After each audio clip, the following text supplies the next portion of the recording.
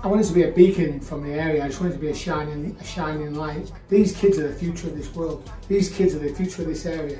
And this area is thriving with opportunity, thriving with kids who can do it. They just need a chance. So I believe that by giving them a chance, they'll come. And I believe that these kids will be doing what I'm doing for the next 20, 30, 40, 60 years, 100 years.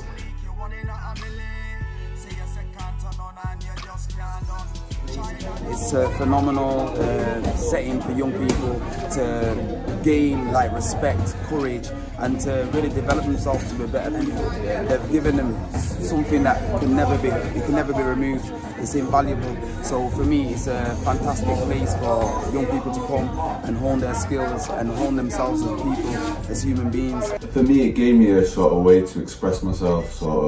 I didn't know what I really wanted to do in school and stuff like that. I wasn't sure, and I wasn't really a sporty person. I just thought, I'll give this a go, and then from there I just developed sort of love for the sport.